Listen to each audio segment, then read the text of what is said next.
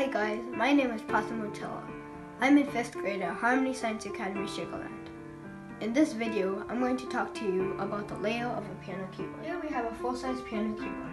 It has a total of 88 keys, 52 white keys, and 36 black keys.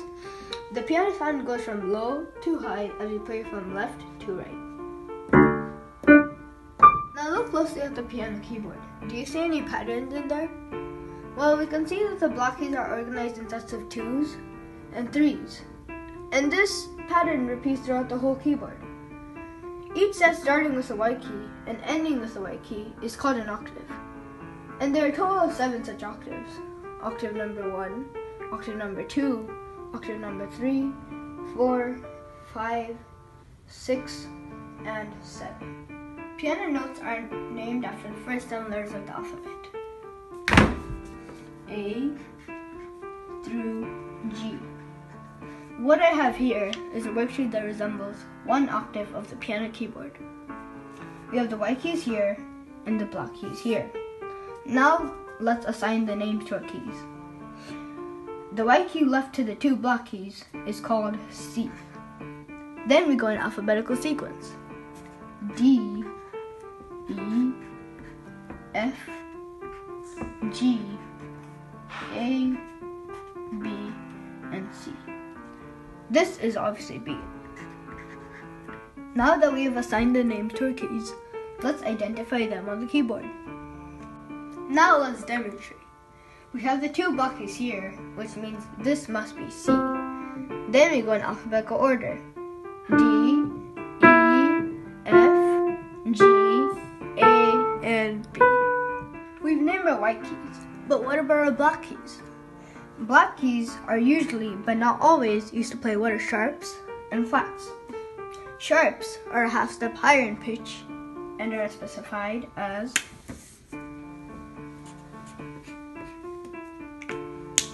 flats are a half step lower in pitch and are specified as. Now that we've named our keys, let's start with C. We have a C here, a half step higher is C sharp. We have a D here, a half step higher is D sharp.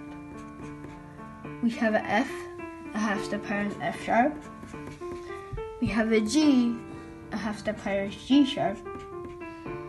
A half step higher is A sharp. Now on to our flats. Let's start with B. B, a half step lower is B flat. We can also tell that B flat is the same as A sharp. We have A, which means A flat, which is the same as G sharp. We have a G, which is G flat, which is the same as F sharp. We have an E, which means E flat, the same as D sharp. We have a D, a half step lower is D flat, the same as C sharp. Now that we have named our keys, let's play it on the keyboard. C sharp, the same as D flat. D sharp, the same as E flat. F sharp, the same as G flat. G sharp, the same as A flat. And A sharp, the same as B flat. Now that we know the names of the keys, let's learn about fingering. We can use both hands to play the piano. The left hand typically plays the left half of the piano, and the right hand typically plays the right half of the piano.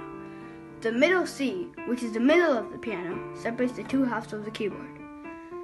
The thumb is always finger 1, then we have 2, 3, 4, and the pinky is number 5. Let's play the C major scale, which starts with a C and contains all the white keys until B.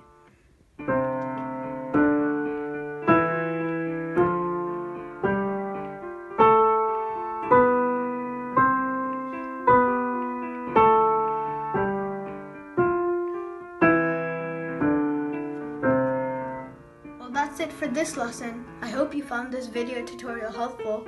Thanks for watching.